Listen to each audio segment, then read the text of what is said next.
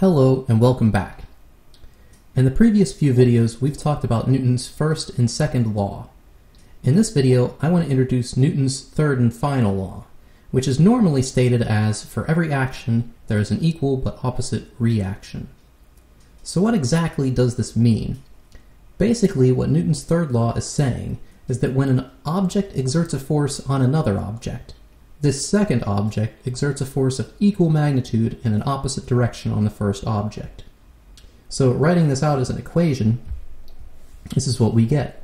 The force exerted by object 1 on object 2 is minus the force that object 2 exerts on object 1, where this minus sign here indicates that this force is in the opposite direction as the other force. So the force that object 1 exerts on object 2 is in opposite direction as the force that object 2 then exerts back on object 1. So let's look at a simple example.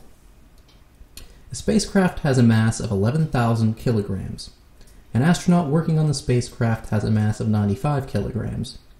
If the astronaut exerts a force of 36 newtons on the ship, what is the resulting acceleration of the man and the ship?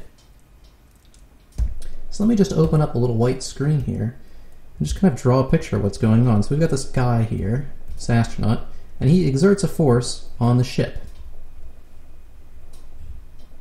So here's the ship. So the guy exerts a force on the ship.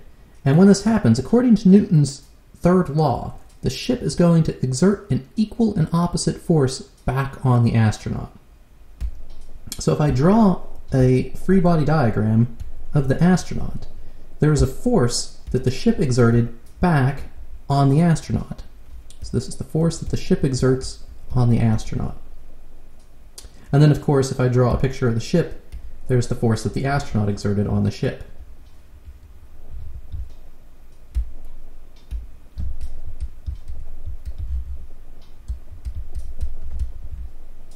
So these are our two free body diagrams for the astronaut and the ship, when the man pushes the ship.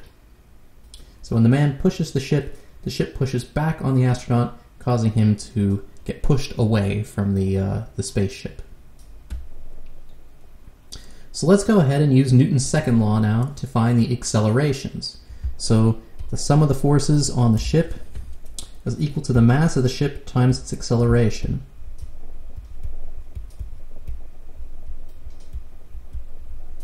So the force on the ship, this is the force the astronaut exerted on the ship, is equal to the mass of the ship times its acceleration. And if I solve for the acceleration, this is the mass of the astronaut exerted on the ship divided by the mass of the ship, and this is equal to 0.0033 meters per second squared.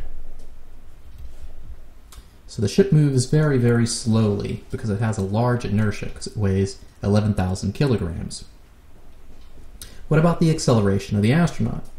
Well, again, the sum of the forces on the astronaut is equal to the mass of the astronaut times the acceleration of the astronaut.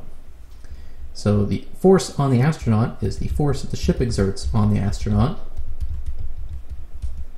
and this is equal to the force, this is equal to minus the force that the astronaut exerted on the ship.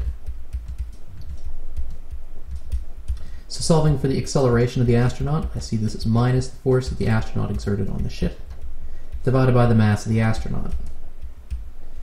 Plugging this into a calculator, I see that this is going to be equal to, minus 0.39 meters per second squared, where this minus sign here indicates that the acceleration of the astronaut is in an opposite direction as the acceleration of the ship. So when the astronaut pushes the ship moves in one direction, and the astronaut is pushed back in the opposite direction.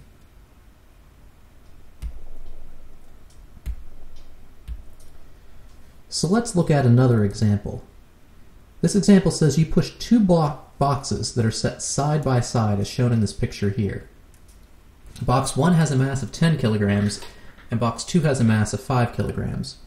You apply a force of 30 newtons, and we're asked to find the acceleration of the boxes, and then we're also asked to find the force that box 2 exerts on box 1. So this is the force that box 2 exerts back onto box 1. So let me go ahead and open up a blank page here. So let me write down what we know. We know that M1 is equal to 10 kilograms, M2 is equal to 5 kilograms, and I'm asked to find the acceleration, and I'm asked to find the force that box 2 exerts on box 1. Okay, so the first thing I want to point out is that if we have, so here we've got this box 1, M1, and then I've got M2. Whenever you have two things that are connected, or they're touching so that when one object accelerates, the other object accelerates at the same rate, whenever you have something like this, you can treat these two objects as if they're a single object that has a mass that's equal to the combined masses of these two things. So if I do that, so here I say, okay, well, what's my applied force? Well, my force, the net force on this thing is equal to, so the net force acting on these two boxes is equal to the sum of the two masses times its acceleration. So this is 30 newtons. This is going to be equal to 15 kilograms, right? So my acceleration is the sum of the forces divided by m1 plus m2. Again, I'm treating this whole thing like it's a single mass, because the whole thing is going to move together with the same acceleration. So if I do this, if I plug this in, I've got 30 newtons divided by 15 kilograms. I see that this acceleration is 2 meters per second squared. So that's the acceleration of these two boxes together. Now, if I go ahead and I just consider a single box, so actually let me go ahead and let me erase this to make myself some more room. And let me go ahead and write in the top now, my acceleration is 2 meters per second squared, because I know that now.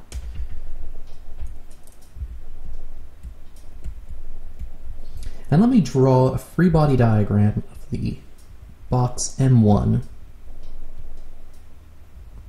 Okay, and I'll put a little dashed dotted box here. This is M1, I'm sorry, this is M2 here, this is M1. So there are two forces that are acting on M1. Well, actually, I guess there's four, really. We've got the force due to gravity that points down, and a normal force that points up, but they're not important, because they cancel out. I've got this 30 Newton force that I've applied, and then also there's the force that box 2 exerts on box 1. Likewise, if I go ahead and I draw a free body diagram for box 2, I'll put a little dotted box here for box 1. So here's M1, here's M2. So again, there's these four forces on M2. There's this force due to gravity that cancels the normal force, and we don't really care about them. And then there's this, sorry, three forces, and then there's this force that box 1 exerted on box 2. So at this point, it's very easy to solve for the force that box 2 exerts on box 1. I can either apply Newton's second law to this box and solve for it, or I could apply Newton's second law to this box. Now, in the spirit of using the third law of physics, Newton's third law, let me go ahead and use this second box here. So looking at the second box, I can see that the only force that's, the net force that's acting on this box is equal to the force that box 1 exerts on box 2. So the net force on box 2 is equal to m2 times the acceleration. And this is the force that box 1 exerts on box 2 is equal to m2 times acceleration. Well, right away I can solve for this because I know what m2 is and I know what my acceleration is. So this is equal to 10 newtons. And if I call this the positive direction, this is the positive x direction, then the force that box 1 exerts on box 2 is plus 10 newtons.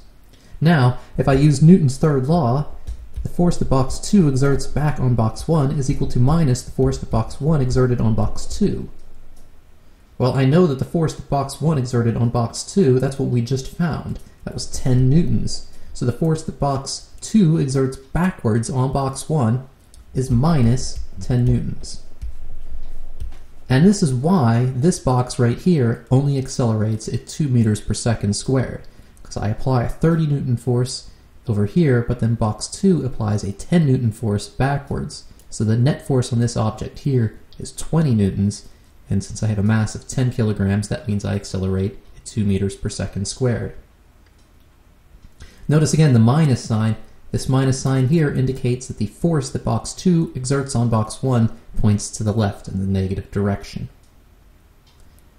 And so at this point, I think I'm going to end this video, and in the next video I'm going to talk about inertial reference frames. So we'll talk about in what types of situations you can apply Newton's laws and when Newton's laws don't apply because of the reference frame that you're in.